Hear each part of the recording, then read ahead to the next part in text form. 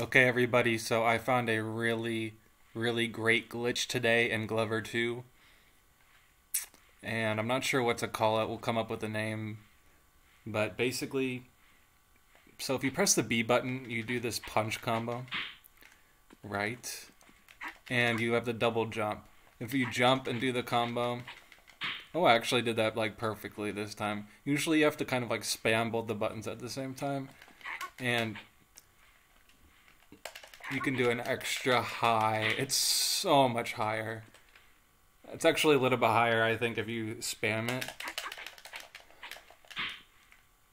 And I'm thinking of calling it like the